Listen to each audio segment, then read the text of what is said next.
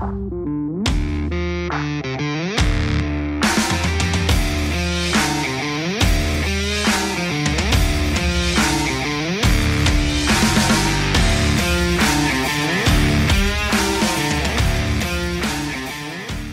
guys, it's Junior. Welcome back to my channel here at Horsepower Warehouse. Before we get into today's content, just wanted to let you guys know I actually bought a car recently. I posted it to YouTube Shorts. Check it out. If you're interested in seeing content on it, drop a comment down below.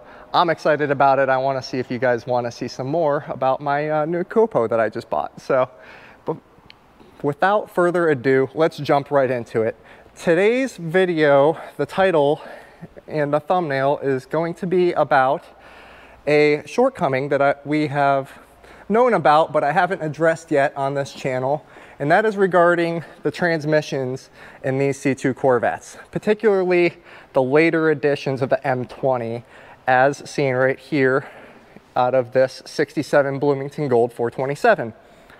Now, this engine, or this transmission rather, has a really bad design flaw. What am I talking about? This guy. This is an anti-backlash ring, right? This is only found in the very latest design of the M20 on these cars. Now, essentially what this does is it's held in by 3 rivets that, long story short, they back out and destroy the case of the transmission. This is actually attached to the counter gear that is in the transmission. It's like that, and it actually, when the rivets back out, grinds up the case of your tranny and really creates a big mess. You can see the rivet here is separated, but these are the guys that I'm talking about that just love to back out and create a mess. When we rebuild these transmissions, we absolutely take this and yeet it. It goes straight into the trash can.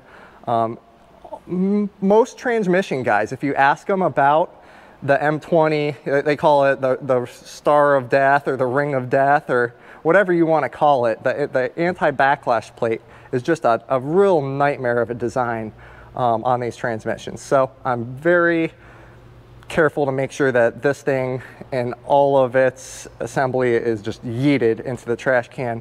No way am I going to put a bad design in my freshly rebuilt transmission, even if it's for a Bloomington Gold car. I'm not going to, in the sake of making things, correct. Is it correct to have this in it? Yeah, but it's a bad design. So it's a definite plus that this guy brought his transmission to me to be rebuilt, if nothing else, so I could get this plate out of it. As you can see, the rivets were actually starting to back out, and it did start to just kiss his case a little bit. We cleaned it up. There is no damage, thank God. Who knows how much longer he would have been able to drive it before it did cause damage, but hey, we're in the clear now because we circumvented it before it happened. So if you guys have a 66, 67 Corvette with a 4-speed M20, I'm talking to you. You might want to make sure you don't have that anti-backlash plate in there. And I'm also going to drop a video in the description of a guy that specializes in transmissions, and he did a really in-depth video that explains this a little bit further than I'm going to today. So let's just keep proceeding forth. I'm not going to walk right past this because last time I showed you I had the vintage air kit here on the table. As you can see, I've made some pretty considerable progress with that. Condenser is in, dryer is in, the lines are in. Those lines just fit so nice. Good job, Vintage Air. You guys know how I am about making sure everything fits nice and tidy. You can't even see that metal line. I hid it behind the bypass here. So compressor is in, belts are on.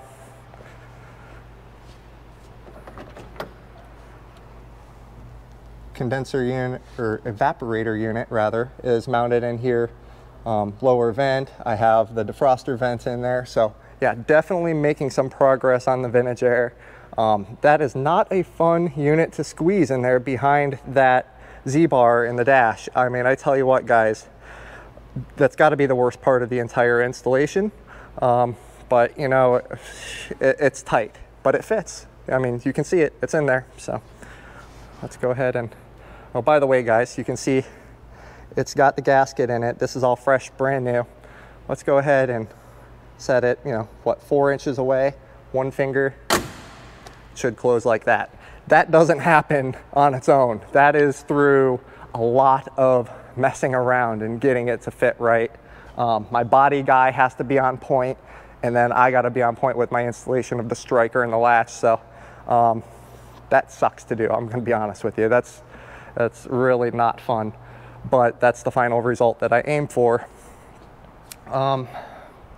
Just so we don't skim through and miss anything, my saddle 63 is on the rotisserie. We are doing fiberglass repair, continues on that car, in addition or in conjunction with the chassis being built over here. So we're making progress on that car on both fronts.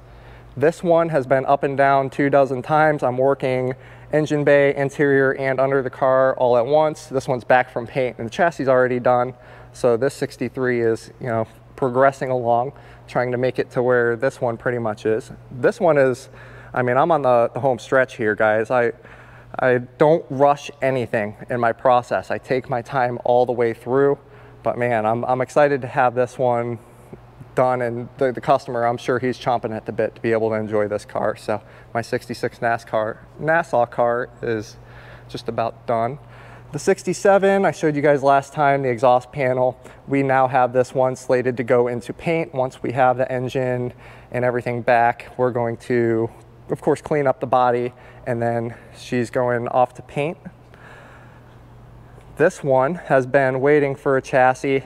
I mean, I've been really struggling to find a clean, non-bent C2 chassis, guys. I tell you what, it's just, I don't know if I'll ever find one, but we'll keep trying. The 63 over here, or 64 convertible, is just about ready to go down onto the chassis. So much fiberglass work involved in this as far as the repair side of things. I actually had my painter come through here and kind of have a meeting with me about all of the repairs that I had and how I can make it more substantial. I know I did above and beyond on everything, but before I mate that body to that chassis, now is my time to do these repairs above and beyond and go make sure that 30, 40, 50 years down the line, this car is not going to crack again unless you hit it into a wall. So that's where I'm at with it. I am confident now that all my repairs are done beautifully. My painter said, hey, you know, we can bolster even further if you want a couple of areas, and of course I'm just gonna do it.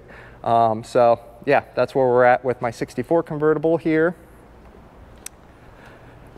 By the way, guys, I was just kidding. That chassis is for the 67. So I did find a clean, unbent, unrusted C2 chassis. So I'm excited to have that. We're going to do some, you know how I am about messing with everything. So I'm gonna make this one a lot better and nicer before I send it off to powder coat, but that is the chassis for my 67 coupe there. Let's roll on through past that bad boy Roadrunner.